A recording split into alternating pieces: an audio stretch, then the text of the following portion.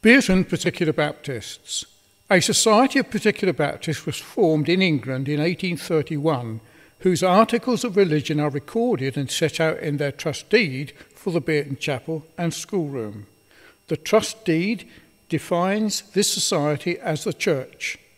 This document is lodged with the Land Registry under land title BM 30513 and may be viewed by clicking the link at the bottom of this video. There is also a useful Wikipedia entry entitled Bierton Nonconformist Place of Worship and accessed by the link at the bottom of this video.